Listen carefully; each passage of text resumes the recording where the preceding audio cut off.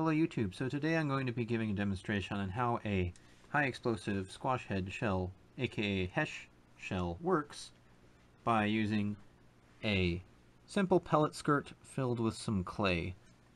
And so the mechanics behind a real HESH shell is basically you have a high explosive shell that is more or less, I wouldn't say open on the front, but essentially it allows the high explosive filler to make contact, deform, and squish against a piece of metal on, say, an armored target, and then explode. And what that will do will throw some scale off the back that will incidentally damage the crew or some components in the tank.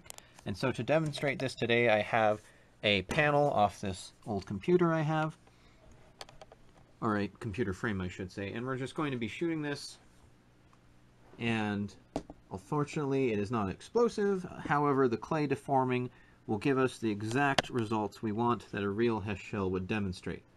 So without further ado, 3, 2, 1. So as you can see here, very shallow but very wide area on this panel. And on the flip side, here you can see that this paint here has now been peeled off and thrown outward.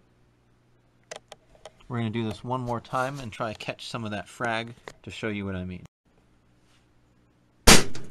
Skirt has flattened out up against the impact face of the armor. Now, once that clay, which I will give a physical demonstration here, this is essentially our high explosive shell.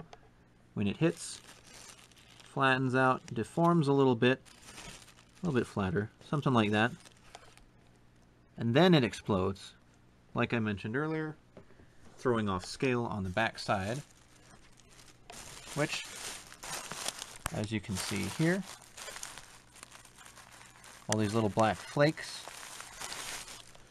as well as the scab side on the back, is exactly the effect you would have on the inside of the hull on an armored vehicle.